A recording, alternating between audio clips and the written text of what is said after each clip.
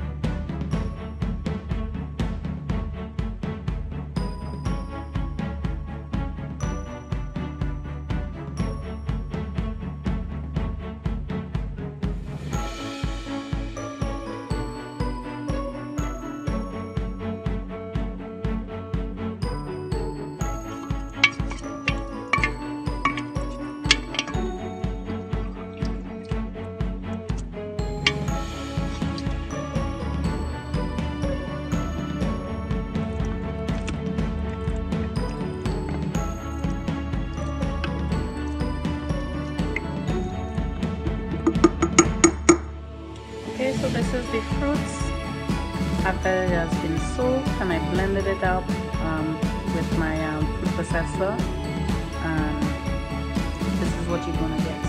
And this is just the base of your or the filling, I should say, for your black cake, Trini black cake. Okay.